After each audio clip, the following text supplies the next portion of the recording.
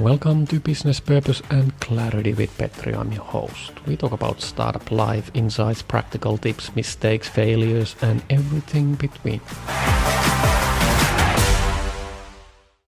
What's your box? Yeah, I mean box. You are either inside of the box or you're outside of the box. But you have certain box. It's a mental box. I don't mean physical box in this case. And every business has a box. Your clients put you into that box. They have a label on the box. They sell for you in their mind, in their organization, you to some of the places, and that's what they will look for when they need you. When they need a tool for something and you're the tool provider, then they will look at that box and maybe call you. But if you're in the wrong self, you're part of the utility tools, or you're the necessarily boring things we need to do and we couldn't care less, and we should do these things as cheaply as possible self, then it's probably not the best place to be.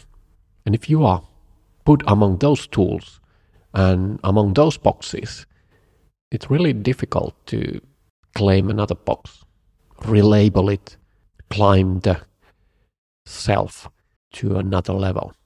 The other day I was speaking with an entrepreneur. They've been building the company a few years. There were a few founders. They put their own money. They didn't have any investors.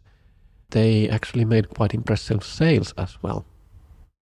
But the issue was that it was a really good MVP. The market was really good. So they have proven themselves that there's this market, there's a demand. They can also do sales. But the back end didn't scale at this point. So they needed to do that again. The other issue was that it took a lot of sales effort to close the sales. So it was personal sales. Nothing wrong with these things. But the issue is that, do you want to be on that box? How do you see it in the future? Is it scalable? Can you see this business becoming something which really drives? Your unit and cost economics work. So you have a business model which makes money, is something you can be proud of, and is along the vision what you want to build.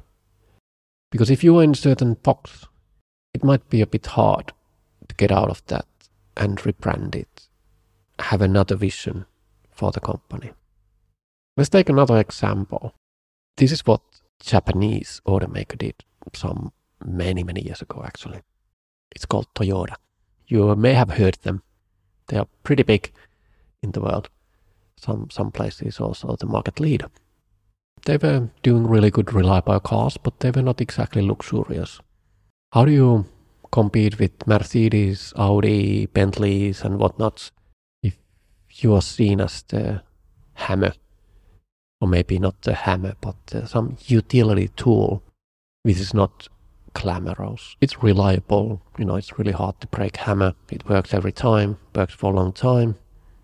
You need a hammer, it's really fun, useful. Nothing bad about hammers, but it's not exactly luxurious. And it's hard to bring that to a parties. So they created another brand called Lexus. Well, it was same Toyota technology, but they just branded it differently. They targeted it, so they created a new box that was, from the beginning, having a different story, brand, approach, appeal for the customers.